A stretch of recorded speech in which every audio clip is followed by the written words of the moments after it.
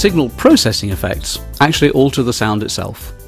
This can either be through spatial effects, where a sound can be made to seem as if it's being played in a range of different spaces, like a stadium or a concert hall, or an echo chamber. Or it can be through the use of a special effect that fundamentally alters the sound itself, like a chorus, flanging, or a dramatic synthesizer pitch effect that you tend to hear on a lot of dance music at the moment. If you're recording, this is a huge area to learn about, but for live sound, this is not quite as pressing a concern, for two reasons. Spatial effects can be crucial in a recording because you want to create an atmosphere in which the music is seemingly taking place. Well, live it is taking place, and the reverberations and reflections that signal processors are recreating for you on record are quite often present and correct because your sound really is bouncing off walls and ceilings in a venue. So adding more reverb may only muddy your sound and make it less intelligible or less easy to understand. As for special effects, these are mainly applied to the sound of a specific instrument or part. So you're off the hook here as well, since the guitarist or keyboard player will probably be capable of, and indeed want to apply, these for themselves. For these reasons, we'll be keeping this part of our voyage of discovery fairly short. The most common spatial effect is reverb.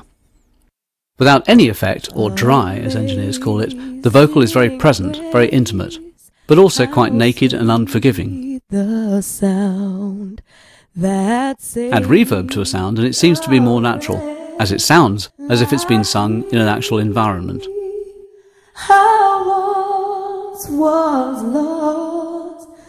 It also sounds a bit more polished because you can't distinguish every little fluctuation and deviation in the performance. Now the sound would be called wet with reverb. Vocalists love reverb. Reverb units are generally patched into an aux bus on your mixing desk, so that any channel can share the effect. This way, all the different sources will sound as if they're coming from the same environment, making the sound more natural and believable. While each channel can use different amounts of reverb, it's important to understand that you can only use one setting or patch on the reverb unit at a time. The moral of this story is to look for a setting that will suit a wide variety of sounds. Yamaha has been producing excellent digital reverb units for a great many years now. You can, as many people do, simply flip through the presets and find a general tone of reverb that suits your particular purpose or venue. If you're playing in the Spectrum in Philly, you probably won't need a very long reverb time. The Spectrum Bar and Grill, that only holds 150 people, well, yes, you probably can afford to use longer times to create the illusion of playing in a basketball stadium. Avoid using reverb on sources that don't benefit from the effect. An example would be a bass guitar or a kick drum. These sounds would only be muddied. A good rule is that higher frequency sources like a snare drum, vocals or a cymbal are candidates that would benefit from reverb.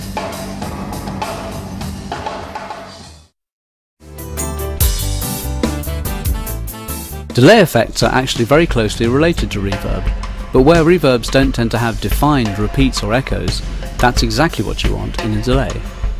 You want the snare to sound and then here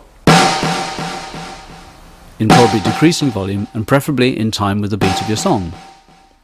Some singers use a trademark echo or delay, 1950s slapback echo for instance, and sometimes a song or even a style of music like Jamaican dub demand the use of delays. These are perfectly legitimate applications, but in general it's best not to smother your mix with delays, as it can get quite wearing on the ears. Although most special effects like chorus or flanging will be applied by a player on stage, occasionally you may need to pull something out of the hat yourself. Some chorusing on a vocal, or the aforementioned synthesizer vocal pitch effect. Depending upon the size of your system, you may want to plug in a multi-effects processor in line on a channel. Or you may have enough aux buses that you can afford to simply use one just for the occasional special effect.